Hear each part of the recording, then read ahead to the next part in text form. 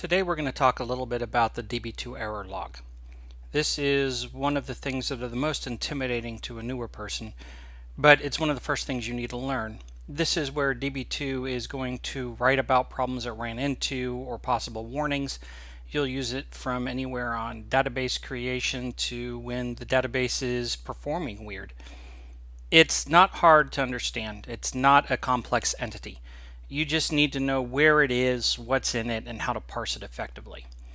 So let's talk about where it is.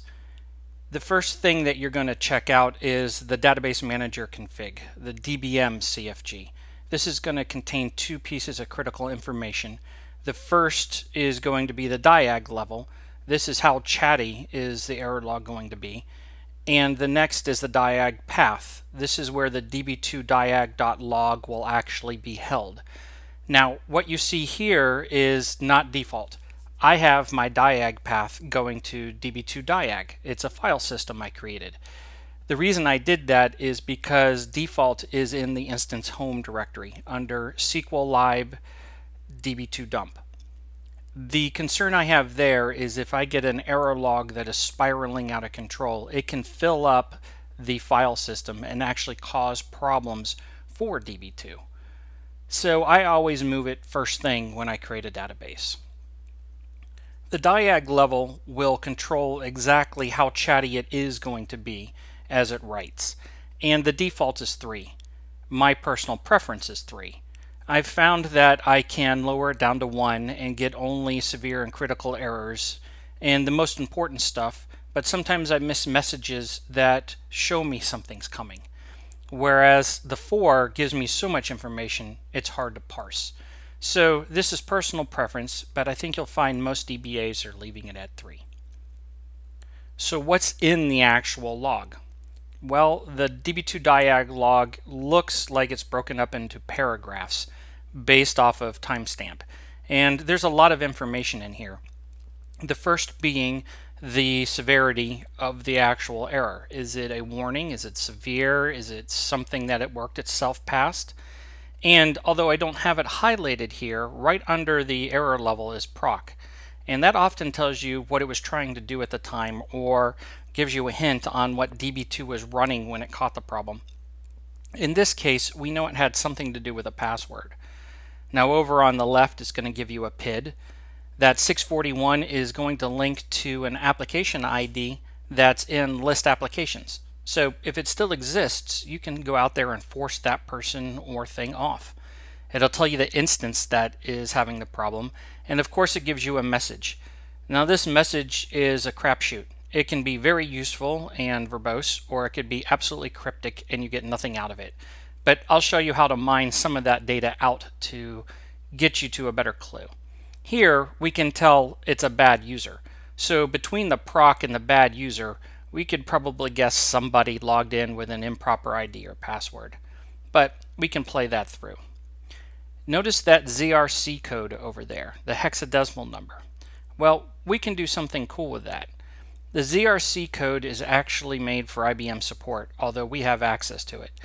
And once you look up the hexadecimal number, it's going to give you the SQL error code, and it's going to give you a bunch of information from what it actually means to the most common causes for this problem and some things to check. And to get that information from the command line, you can type db2 diag-rc. When you do that and plug in the hexadecimal number, it's going to pull up a nice page of information for you to help look up the actual problem. Now, something that's more common is the SQL code. That SQL code will often be in the db2 diag log message, and this is also something that can be passed to you from another teammate. For example, if you have an application system administrator, sometimes they'll come to you and say, hey, our error log is going crazy. We think something's up with the database. And many times whatever they show you is gobbledygook. It doesn't mean anything to me as a DBA. But if I see SQL code, I know that it's database related. That's the first clue.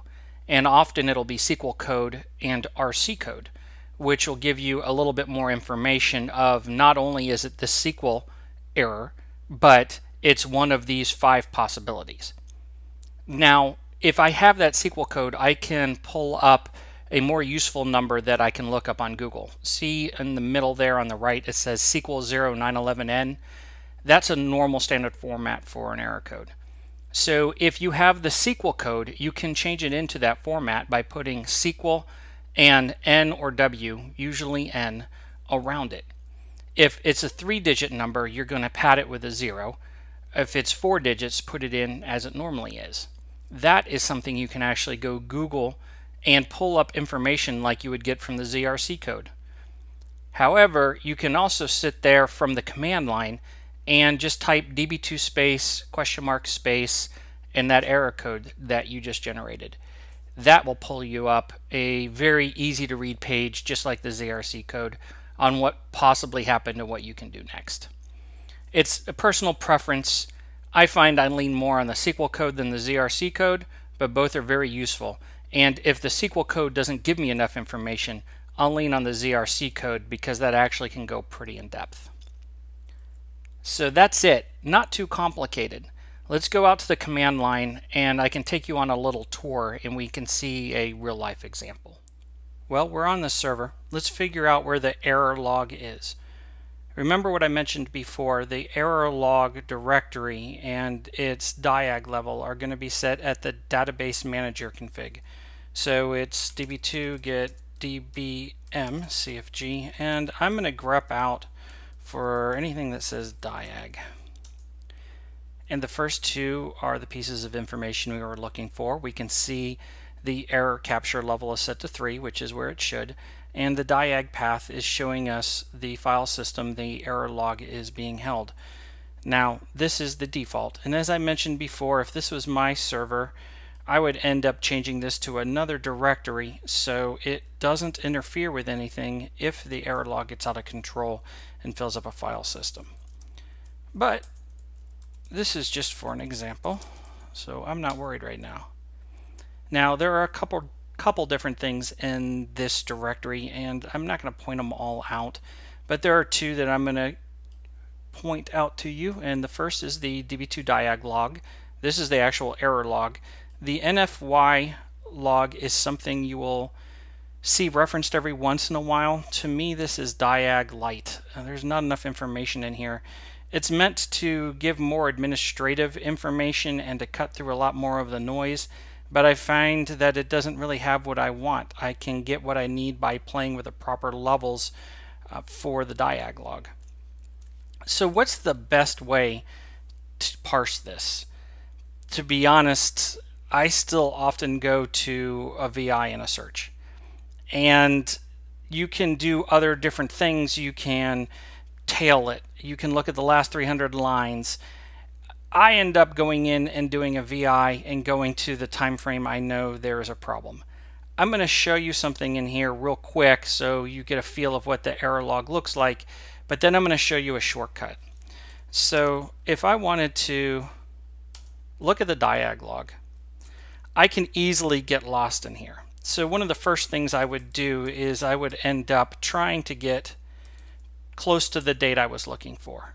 And here I am on the 16th, which is today, but if I start scrolling up and down, I'm going to find there's nothing here of use. Well, I know part of the information that I received from the application team is this said bad user or something like that. So what if I just did a look for the word bad? Here we go, bad user. This is the error that I was showing you in the presentation previously. Now, whenever I look for an error, the first thing I do is I check up and down. Was something leading up to it, and is there more information afterwards? Leading up to it, there really wasn't much going on. Matter of fact, we just activated the database. But if I go beyond it, I can see, hey, password validation issue. So between the 2 of these, I know I had a password problem. And it could tell me how severe it was, or was it a warning. In this case, it's labeling it severe because somebody flat out got denied coming in. And it's going to flag it higher than I would, but at least it gives you something to search on. So what about the faster way, the better way of doing this? Well, let me get out of it. And I have to admit, I have not used this until very recently, and I think it's pretty cool. The thing that I wanted to show you is a function called the getDiag hist, and it basically allows you to query a table and gather what information you need for what time frames and just narrow things down very, very quickly. Now, the SQL I have generated is fairly long. Matter of fact, I'm over here copying it off a notepad right now. I'll show you it here. We'll run it so we can see the output. And then I wouldn't get too concerned about writing this down because it's going to be part of a script that I will put in my GitHub repository for Discover DB2. You can go out there and pull it down at your leisure and either use it as it is or manipulate it as you see fit. But I want to point out the main part, the gut of this SQL. And here it is, from table pd get diag hist. And you're going to see a bunch of flags. You're going to end up going to Knowledge Center to see what all these variables are, but it's basically saying around what time frame, what type of errors do you want to see, where do you want to get the information from. And up here, I'm grabbing the details I want, the timestamp, the impact, what was affected, what was the message. So let's see what's returned. Let's go up to the very, very top. It's easier to see. Now, this is pretty much everything that just scrolled through the Db2 diag log. There are a couple things I like. The timestamp, of course, the level. You have W for warning, E for error, S for severe. I've never seen this before. This is very recent. It's the impact, and it's from the user point of view. So you remember those package cache messages that we see every once in a while? You probably saw it go through the diag as I was looking around. I was immediately gravitating to it because it was a large and verbose message. But did it really impact the user? No, it says unlikely. Now, down here, it can say, hey, it potentially messed up the user. And then there are some here that says it definitely messed up the user. And notice sometimes it gives me a database name and sometimes it doesn't. And that's because it's reporting everything from not only the database level, but from the DB2 environment level.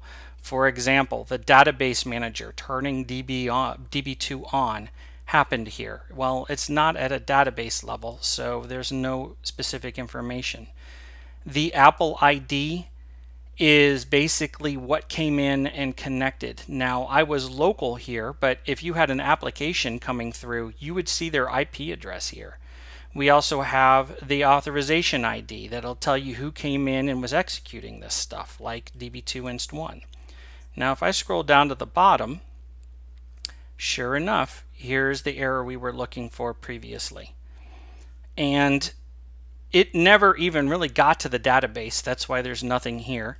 We know it was a bad ID and password, so it was at the environment level. And it was labeled as severe. The reason it was labeled severe is because the user was immediately impacted. And that's the point of view that it's taking. Now, look at this ZRC code. Do you remember that information I was telling you about? Let's take a look and see what it means. So if I do db2 diag-rc and I put in the ZRC code, it's going to give me some more information. Sometimes it's basically what you had before, sometimes it can go into a lot of detail. And in here, it gives you something that we didn't have before. Remember, the actual error message, all it said was bad user. It wasn't until we scrolled further on in the error log did we see that it was a password issue. But here, it gave you more information. Here's the bad user. Here is what happened.